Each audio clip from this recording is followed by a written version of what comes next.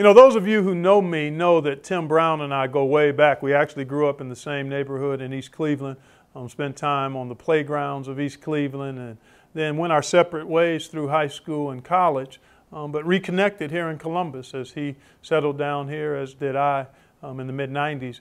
And since then, we've enjoyed a terrific friendship and brotherhood and common ground around our relationship with Christ, but also our heart for impacting and serving young people.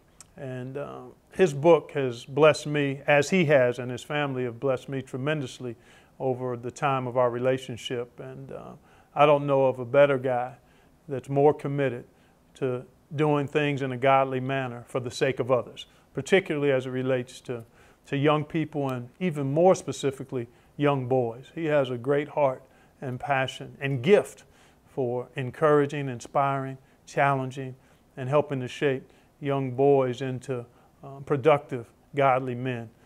And his book is a wonderful tool that any of us can use to become better as dads, as men, and certainly as a tool to help boys become better in their journey towards manhood. Can't say enough about my love and respect and admiration for Tim and for Carmen and the family, and love what he's about and love his commitment, because it challenges and encourages me to strive to be my best as a dad, husband, and man in the community. Keep up the great work, TB, and thanks for all you do, man.